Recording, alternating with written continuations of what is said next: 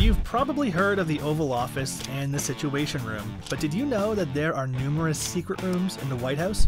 You might be surprised to learn that the White House, which is estimated to be worth close to $400 million today, has a bowling alley, chocolate shop, hidden indoor pool, and even a cinema.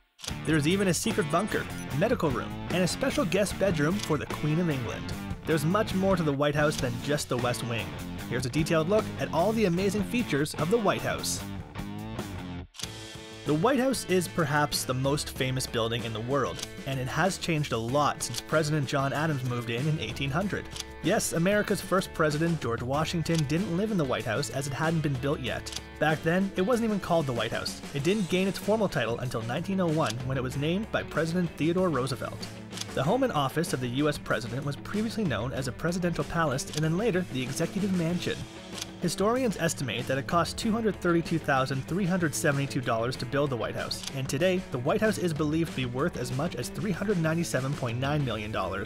Irish-American architect James Hoban was the visionary behind the White House's classic design. He was commissioned to design the White House after winning a competition along with a $500 prize. So just how big is the White House? It's about 55,000 square feet and sits on 28 sprawling acres.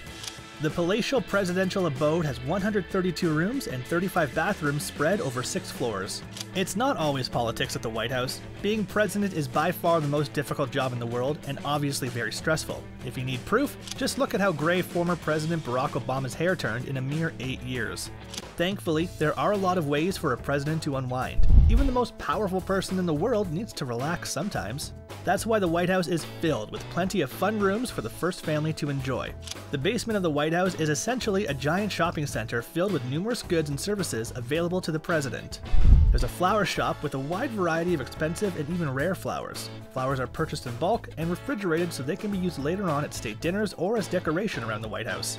As much as $252,000 worth of flowers are purchased every year for the White House. The White House's chocolate shop is where pastry chefs make intricate desserts for the president and distinguished guests. There have been some amazing sweet treats made over the years, including a giant Easter egg and a White House made of marzipan and white chocolate. Perhaps one of the coolest rooms in the White House is the bowling alley. It features comfy sofas and custom-made bowling balls. Each bowling ball features an image of the White House and they are fittingly colored either red, white, or blue. The bowling alley is only one lane, but that's more than enough for the first family. The current White House bowling alley is not the original. The first bowling alley was built in 1947 on the ground floor of the West Wing as a gift to President Harry Truman. The original bowling alley no longer exists and has since been replaced by the Situation Room. Surprisingly, Truman was not particularly fond of bowling, but that's okay because his staff still got plenty of use out of the bowling alley. They even formed a bowling league at the White House. The current bowling alley was built in 1969 by President Richard Nixon and his wife Pat, who were both avid bowlers. On the third floor of the White House, you'll find a state-of-the-art gym filled with weights and exercise equipment. Former First Lady Michelle Obama regularly used the workout room and was even filmed there while she was promoting her Let's Move campaign to stop childhood obesity. The third floor also has a music room that was renovated by former First Lady Hillary Clinton. Before the renovation, the music room was just a sitting room, so it was a wise decision to make the update. Former President Bill Clinton spent a lot of time in the music room playing his saxophone. There have been multiple pools at the White House over the years. The White House indoor pool was built in 1933 for President Franklin Delano Roosevelt, who suffered from polio. FDR would use the pool as therapy to relieve his pain. President John F. Kennedy regularly used the pool to ease his back pain, and he was even known to go hold pool parties with his female assistants. The pool remained until Nixon became president, and then the decision was made to cover it and instead build a press briefing room in its place. Since 1970, reporters have gathered in the James S. Brady Press Briefing Room to get the facts straight from the president. Instead of a swimming pool, there's now a press pool. The White House also has an outdoor pool, which was built in 1975 by President Gerald Ford. Ford considered reopening the indoor pool, but he didn't want to move the press room. Instead, Ford chose to build a large rectangular pool on the south lawn. The Clintons even added an outdoor spa. The pool also has a cabana, which was renovated in 2002, and now includes solar panels. The solar panels are used to provide hot water to the cabana and heat the pool and spa. The White House even has a home cinema where the first family can watch any movie they want, even if it's still in theaters. The White House Family Theater has 42 seats and is located in the East Wing. Former President Jimmy Carter viewed more movies in the theater than any other president. He reportedly watched 480 during his 4-year term, including all the president's men. The game room on the third floor of the White House has a pool table and an $80,000 golf simulator. The game room has existed since at least the first Bush administration. George H.W. Bush was an avid pool player, as was his wife Barbara and their son, former President George W. Bush. It's not all fun and games at the White House. The White House has a lot of important features that set it apart from other political residences around the world. The White House's medical unit is in the Eisenhower Executive Building, where presidents can receive routine checkups and be prescribed medication. If the situation is more serious, then the president has to be rushed to the hospital. There are numerous bunkers at the White House, including the Presidential Emergency Operations Center, which is located below the East Wing. It's a secure command center that was built during World War II and has been used numerous times since then, most notably during the 9/11 attacks. There are also rumors of a new secret bunker under the North Lawn that has multiple passageways in case the president needs to escape. The bunker was reportedly built during the Obama administration and would be used in case of a doomsday scenario. The White House has a lot of rooms, but some are much nicer than others. The aptly named Queen's Bedroom features a 4-poster bed and is part of a suite of rooms that includes the Queen's sitting room and the Queen's bath. The room is decorated in the federal tile, and the bed is believed to have once belonged to President Andrew Jackson.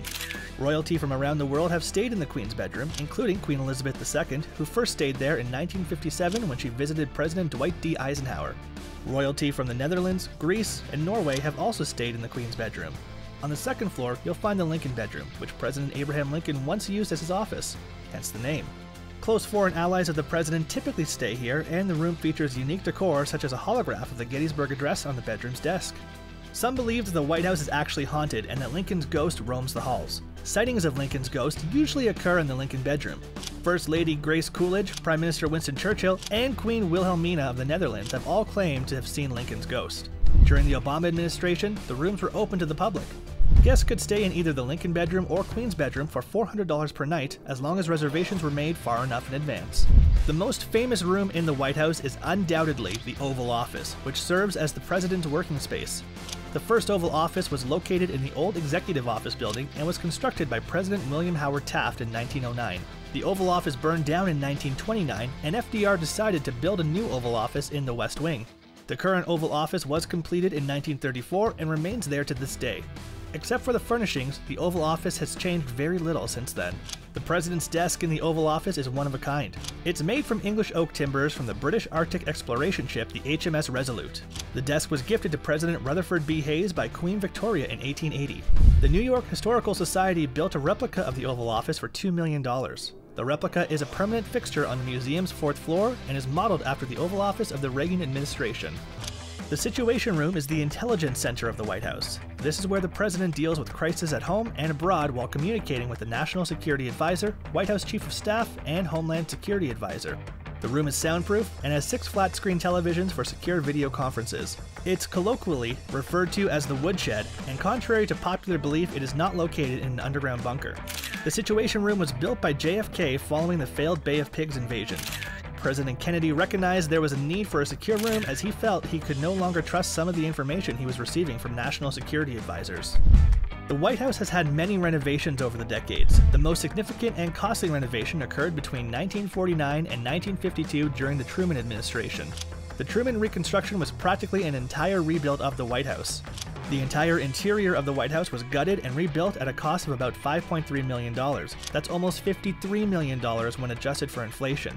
The reconstruction was absolutely necessary, as engineers deemed the White House unsafe and on the verge of imminent collapse. President Truman and the First Family were moved across the street until the White House was fixed.